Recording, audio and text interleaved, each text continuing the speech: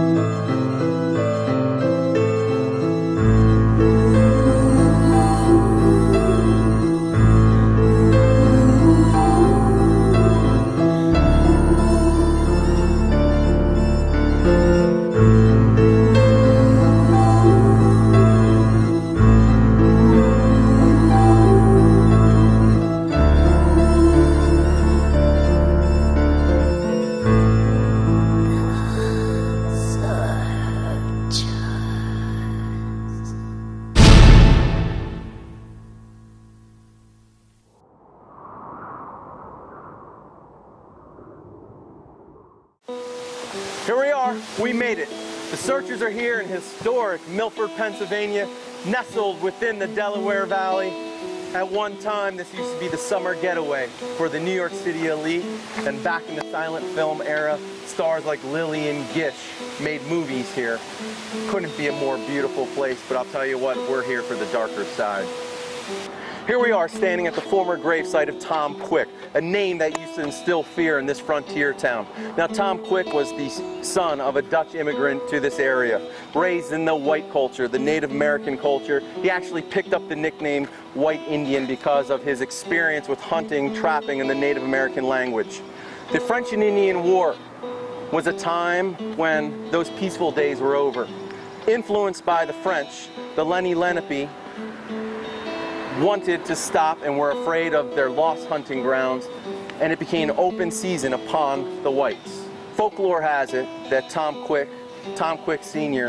and Tom Jr.'s brother-in-law were out collecting wood. They crossed a frozen Delaware River, where they were ambushed by a small group of Native Americans. They opened fire. Tom Quick Sr. is mortally wounded. Tom Quick Jr.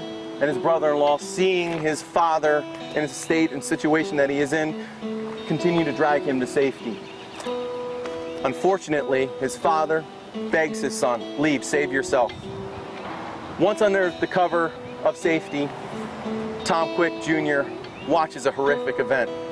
He actually watches his own father being scalped by the Native Americans. Something happened that day. Something awoke in his heart. Some say it was the devil. From that day on, Tom Quick Jr. places open season on the Native American population in the surrounding area. For the next 40 years, the Native Americans lived in fear because of the vendetta Tom Quick placed on their necks. Over the next 40 years, 99 Native Americans, according to folklore, will lose their lives. On his deathbed, dying of smallpox, Thomas Quick is surrounded by friends. He begs them to bring in one more elderly Native American so that he could make it 100. Now, we don't know whether it was all the blood spilled in this area, the injustices brought upon the Native American population, whether it's the energy brought by this water source here. But what we do know is that TLC Salon has a very interesting history with claims of voices, spirit activity. We don't know what's going to happen tonight. Only night knows what she has in store for us. So let's get set up. Here we are.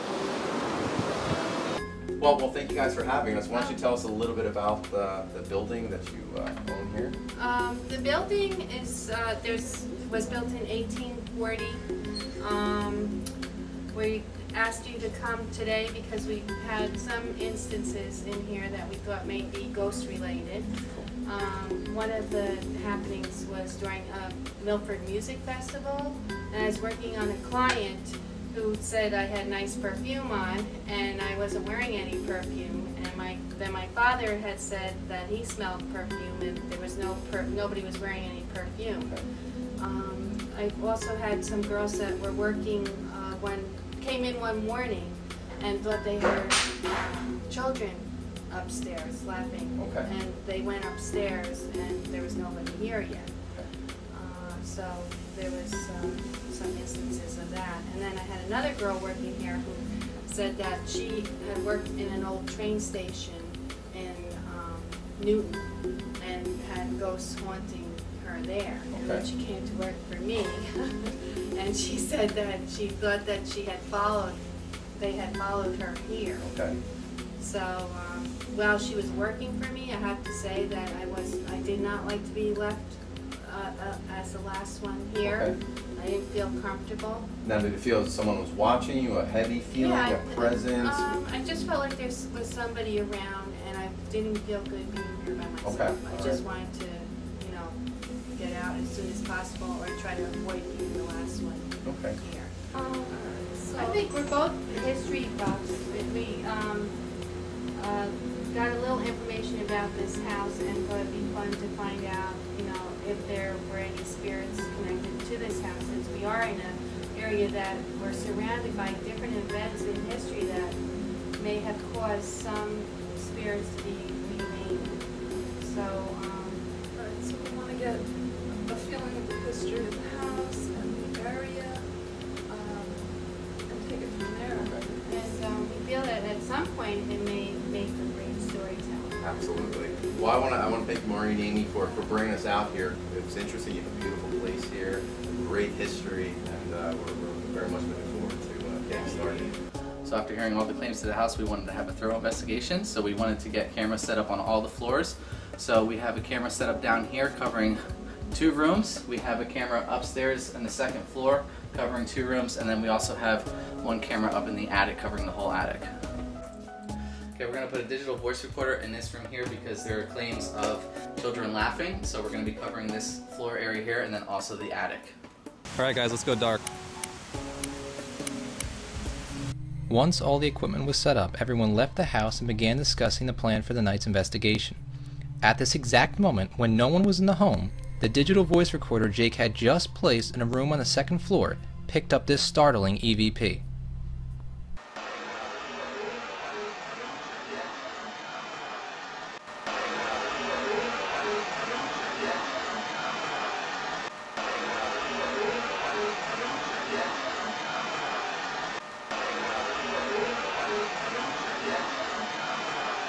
All right, we know that this area was settled, I believe, by the Lenape Indian Nation. We know a lot of injustice was brought against your tribe. You were here first, and the whites move in. Was this a motive for the murder, which occurred in this area? Did it upset you when the white settlers came to this area? Have you ever heard of Tom Quick? Give us a sign if you are familiar with the name of Mr. Thomas Quick. A knock. Walk up to the green light. That will let us know that you're in here. Holy Is that you? Ooh, it just got different in here. Hold on, why don't we just, Jason, why don't you shut that light off there? I just had I got goosebumps big time running down my back. Why don't you try to take a temperature right there, or see if there's a cold spot, or It did just get colder in here. see if you can get a reading right there? Wow, I got goosebumps big time.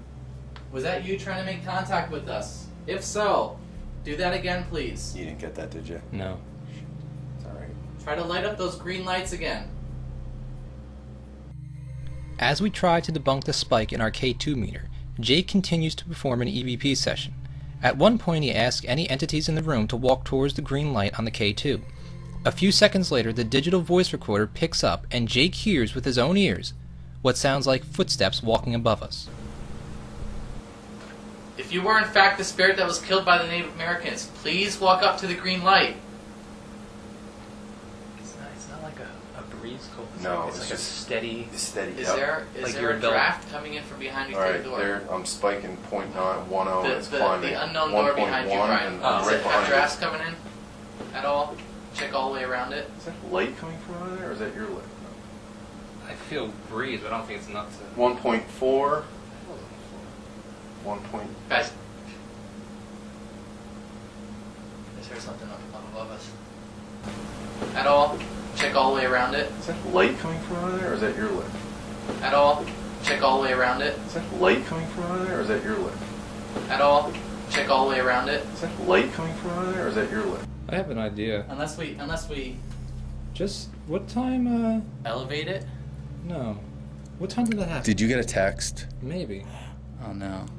It doesn't matter because it's still going. The cold thing is still. Yeah, that. You know, I here, felt. I'll tell them to send text me you. a text. Yeah. Hey, we're gonna try something. Can one of you send Brian a text real quick? Put it down close to the thing. I was standing up here though. Yeah, he was there. Oh, you were standing? I thought you were kneeling. No, I was standing. I yelled at you. You're supposed to have your phones off. Yeah, I forgot about it. You forgot. I bet you that's what it was. It might have been. I'll be pissed if that's it. When were we down here? I got it at 10:23 from Sean. What time is it right now? It's 10:31. Did it move? Oh, there it goes. Ah, that's it. Shit. But that still doesn't explain the cold. I think that was just us. I don't think so. You don't think? We gotta throw that out because it happened again with it. You got in one, so we can't count that. Are the children up here playing?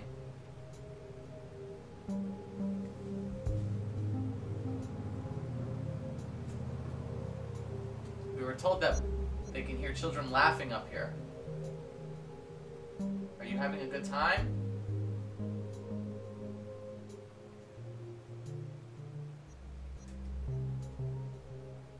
What games are you trying to play? Dude, Yeah, I just caught all that. Dude. I'm feeling like Spider webs? I have chills and I'm feeling cobwebs on my freaking elbow. Alright, record him. I got it. I'm gonna go over with the millimeter. Are you trying to touch me? Oh, what was that? I'm gonna keep recording, but I gotta go back and check. I thought I saw like a black Dude, can you mist get light? 'Cause behind I me. want to see if there's freaking if there's spider webs over here. Going light here.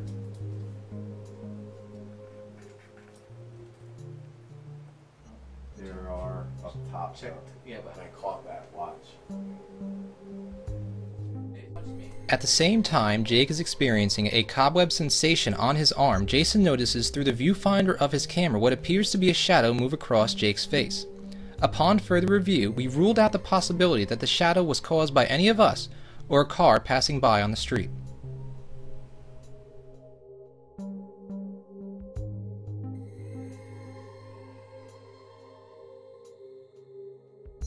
Alright, so we're up in the attic and the claims up on the first floor and up the attic is that they hear children laughing. So I was looking to contact both children. I was kneeling down over here. Felt like something was trying to touch me. It felt like a cobweb. I know that that's what we see in here, that it feels like there's a spider cobweb on you. Started to get chills down my back. So thought that I felt something, thought something was trying to contact me. But now when we take a look with the flashlight, we can actually see there were spider webs that were coming down to the ground and then out this way. So it was actually just a spider web. I was moving to get it closer. Because you can see your shadow when you got up, and I- I really think that it might have been like an arm or.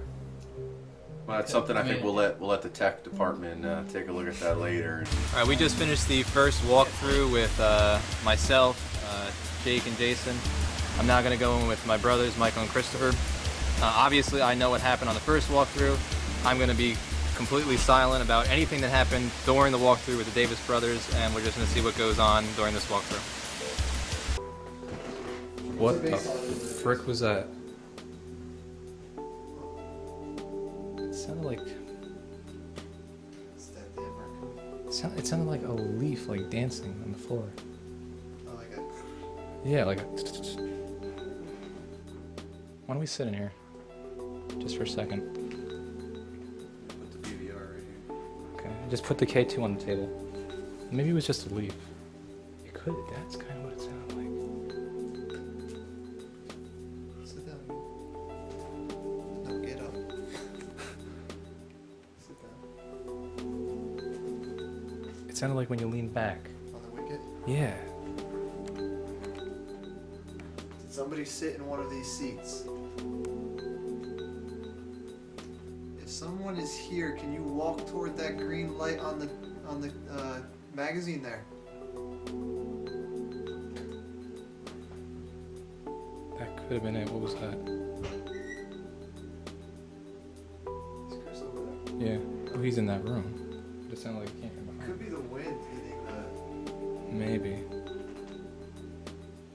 Alright, I guess we'll... Because I heard it right there. Yeah, I guess it was It that. sounded like the wind hitting the... Alright.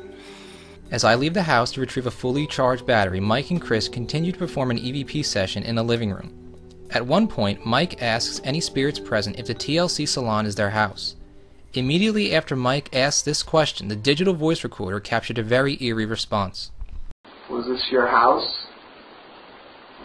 Is this still your house?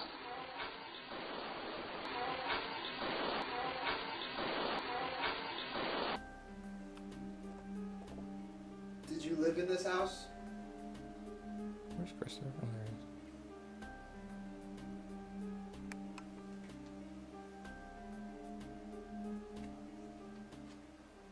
is. Did you die in this house?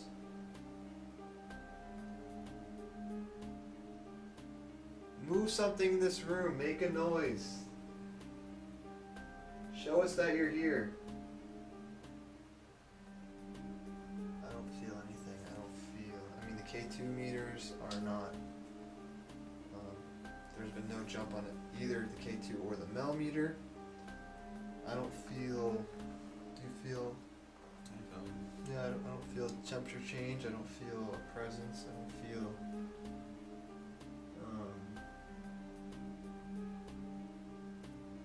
I don't feel like something else is down here. Just I don't feel much in the basement at all. Can I help you?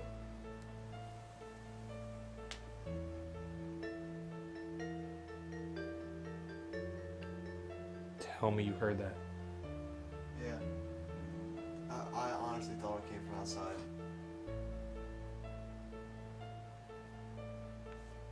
Is anybody downstairs?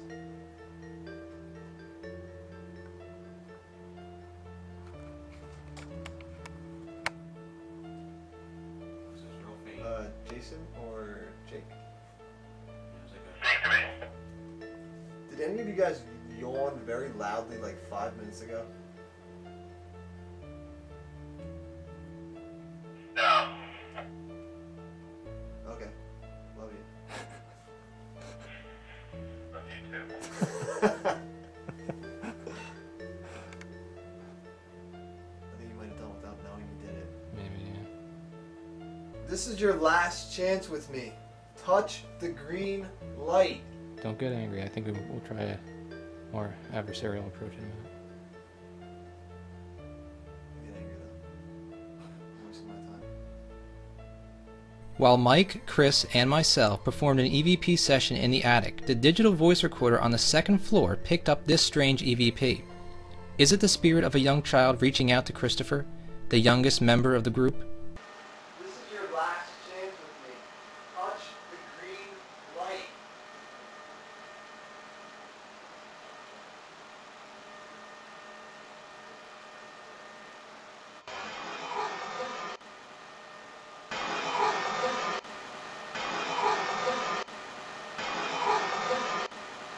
When we first got oh, that it's little windy first out. floor, It's not windy, it's the woman. he said he thought he heard like how would you describe it? Like someone sitting in the chair. Yeah, but we think that would have been the wind. But it could have been anything. We thought it was like a pitter patter, but we were sitting in that room again, and we kind of heard it like Behind us, yeah. like almost like. Ah! Oh, is it there? Is it there? Yes! What is it? Oh, what is it? What is it? What is it? It's right there. It's right there. Where? Okay. Where? Oh, look, it's right there. Was it the raccoon? Yeah. I turned around and the damn thing was in the garbage can.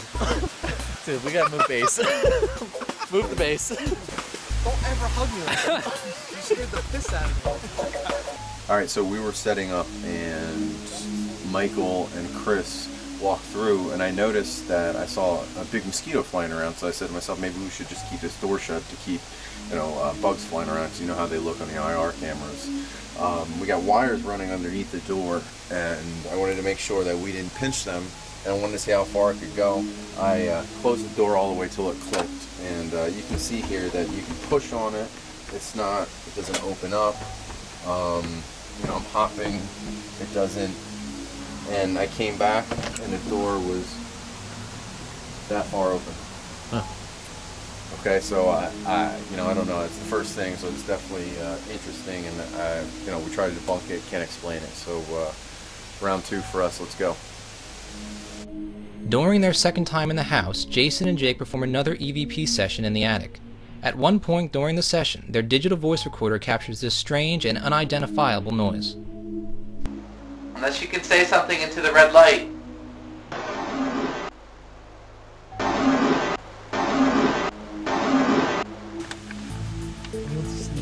Good things better come out of this. Tell the camera what we're doing. We are hiding from a raccoon. We're not hiding. We are taking shelter. No, we're not taking shelter either. What do you call it? It's called sabotage. We're planning our counterattack. I'm gonna wait for the raccoon to come, and then I want to get a good glimpse of how big it is. I'm gonna attack it with my bare hands. This is how we ghost hunt. I'm going to tell Bridge to get a live trap out here.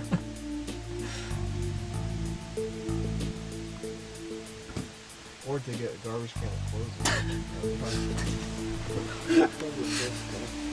I think it's coming from. I think it's coming from. Oh no, it's them. Oh god. Oh my god. Let's do it. Oh my god. Is my face on there? I think so. I thought that's the smartest raccoon ever. Oh. Unreal. Jason, you ready to call this? Let's call it. Alright, let's go lights on, alright? And 4. Just went through the reveal, exciting, and you know, the clients couldn't be happier. Brian and I went down into the basement to really take a look at the EVP footsteps, which to me were a bit eerie, and you know, checking a door down there, looking for a temperature drop, which we felt, and Brian and I were both caught off guard and felt, you know, the whole night during the experience, it felt as if we were being teased by something. And once again, we're down there checking the situation, and we feel a knock right in our face. No explanation for it. It was almost as if we were being teased once more. You know, what can I say? It's been a great investigation. I want to thank Maureen, I want to thank Amy, I want to thank Jim Bridge for getting us here on location, and we look forward to future investigations, possibly here in Milford or the entire in the area. So, all right.